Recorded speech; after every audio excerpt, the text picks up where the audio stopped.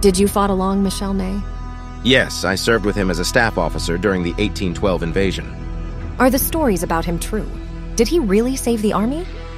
I have never seen a more valiant soldier than Marshal Ney. He was always at the front, leading his troops into battle with the utmost bravery and determination.